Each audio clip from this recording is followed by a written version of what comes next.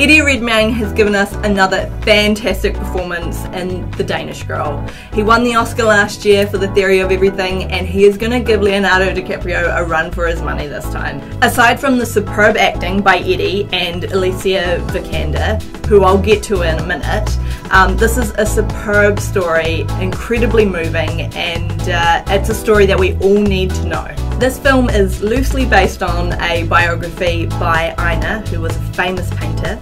He was married to Greta, and they were both talented artists in their own right. One day, when his wife Greta is finishing a portrait, she asks Einar to try on some pantyhose, just so she can complete the portrait without the model there. And from there, Einar realises that he not only likes women's clothing, but he should have been in women's clothing from the very beginning of his life. Over the next couple of years, as Einar is slowly transitioning into a woman, it takes its toll on his mind, his body, and his beloved wife. Throughout this movie, you find yourself riddled with adrenaline, and it's surprisingly so, because you think it's a period piece and you just think it's a man dressing up as lady. But really, you find yourself kind of grabbing your face and just in sheer terror at moments. So it's a surprisingly suspenseful film.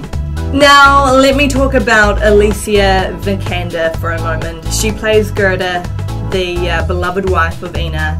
And holy mother of God, we need to give her all the Oscars and then all of the Miss Universe titles, because she can not only act, but she is smoking hot. She plays the absurdly loyal wife to Einar, and we say absurdly because there's only so much a woman can go through, and the fact that her husband now wants to be a woman, and it's in the 1930s, you think, well, the lady's got to have balls.